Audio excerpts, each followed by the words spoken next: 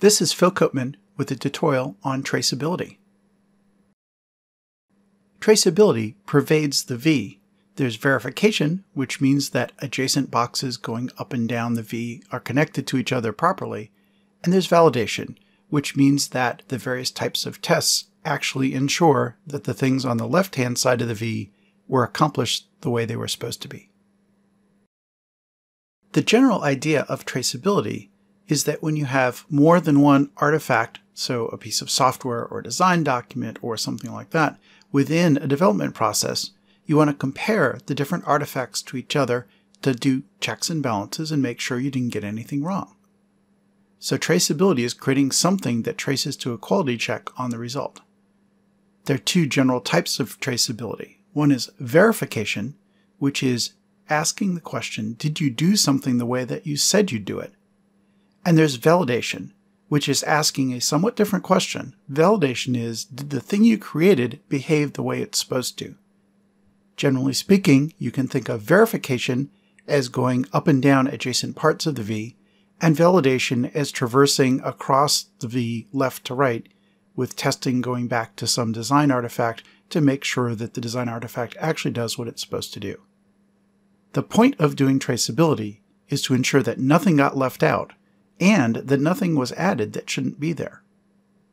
The anti-patterns for traceability are, you have tests that don't map to requirements. So if you have a test and there's no requirement, why are you doing that test? And it might be because the requirement is missing, or it might be because you're testing something that isn't supposed to be there. You might have requirements that aren't tested. I see a requirement, but there's no test. How do I know it actually got done? There might be design elements or requirements that are just missing, and you find that by saying, how come in my design there's nothing that corresponds to the requirement above it? And you might have gold plating. Gold plating is, I have a feature that's not supposed to be there. If there's no requirement, why is that feature there? Traceability is a very general concept that can be applied across the entire design cycle. But let's give some concrete examples. The first one is design traceability.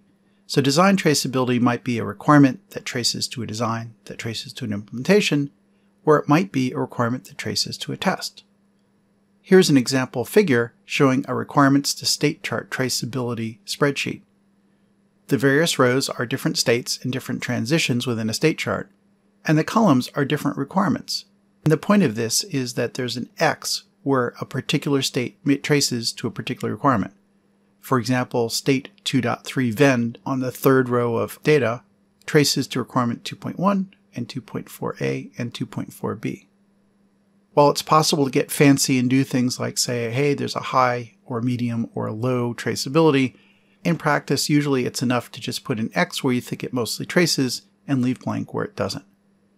This is not supposed to be a high precision instrument, but what it does do is if you see a table like this and there's a completely empty column, it means nothing is there contributing to that requirement. And if there's a completely empty row, that means that that row is there, but there's no requirement causing it to be there. So an empty row or an empty column, either one tells you you have some sort of traceability problem that you should pay more attention to. Another type of traceability example is software quality assurance traceability, and this has to do with confirming a process is being carried out. For SQA traceability, every process step, so every box in the V, should be producing some sort of document or artifact. That document and artifact, represented by the arrows in the V, is a piece of information that's transferred to the next step. If you can't find that document or artifact, then you have to ask whether the step really happened. And ideally, you have some sort of quality metric on whether or not that design and artifact were done according to reasonable quality standards. Another type of traceability example is safety analysis. Safety analysis is covered much more extensively in other lectures, but one of the simple examples is you have a hazard, and that hazard results in a safety requirement, and that safety requirement results in a necessary mitigation, and then you want to validate that the hazard is actually mitigated. If you break a step in that chain, then you're not sure the hazard's been mitigated. Traceability through that chain lets you know that you've successfully validated that you've mitigated all the hazards identified. A last example is defect traceability. You actually want to ensure that all the bugs that are important get fixed. And that traceability chain looks like there's a bug report, to a defect that's been identified, to a task to fix the bug, and code check-in from the result of the bug fix, and a regression test to make sure that sure enough the bug was actually fixed. With all these examples, there are two types of traceability. One traceability is left to right across the arrows. That's verification.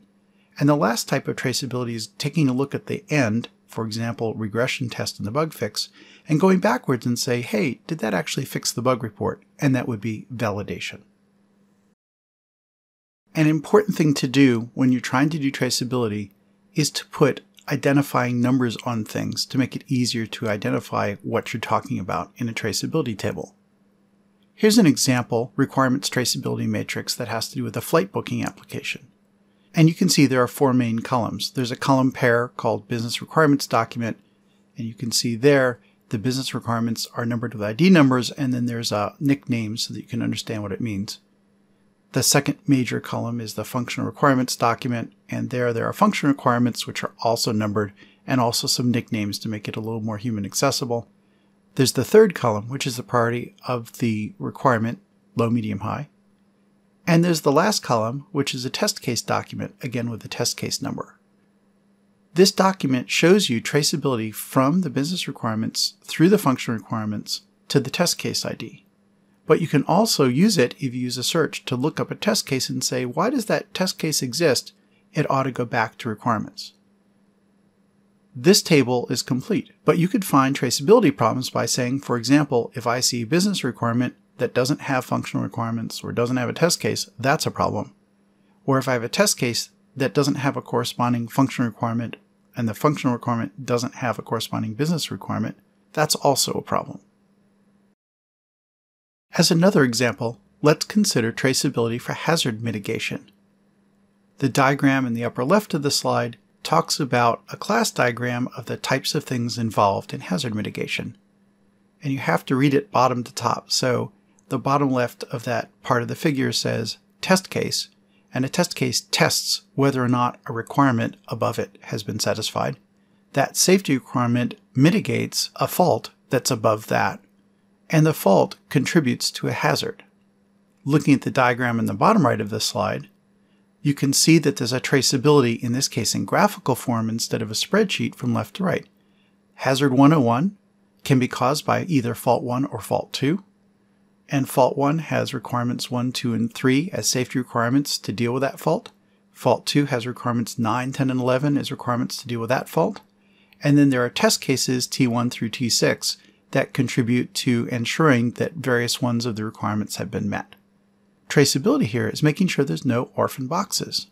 Every test case should be connected to at least one requirement, every requirement should be connected to at least one fault, and every fault should be connected to at least one hazard.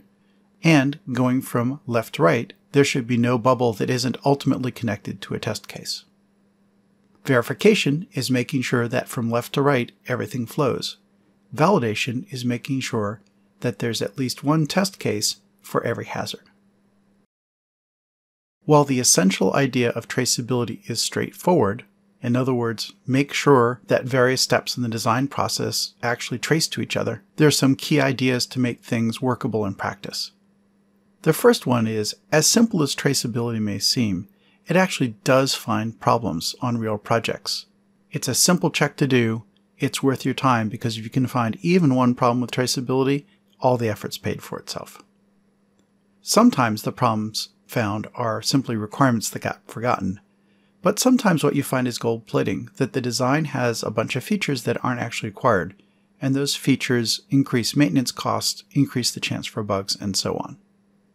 In order to make traceability practical, everything in your design flow ought to have an ID tag to make it easy to build these tables. So you notice that all the requirements had a number, all the tests had a number, and so on. Numbering everything doesn't take a lot of effort, but it makes traceability much, much easier to deal with. Traceability can pay off later in the life cycle by giving you an idea of how pieces are related. If you have to make a change, you can go back to the traceability tables and get an idea, for example, if I'm changing a particular software function, which test cases also have to change to track that. There are a number of traceability pitfalls. The most common one is that the IDs for traceability are at too big a chunk. So for example, you might have a requirement where the traceability is simply the section number in a large requirements document that has tens or hundreds of paragraphs. If you trace at that level, it can be very difficult to tell exactly what you're tracing to, and you're likely to miss things. Another practical one is some folks like to use auto numbering within word processing documents to generate traceability numbers. And if you add a paragraph or make an edit, it can renumber everything and break your traceability.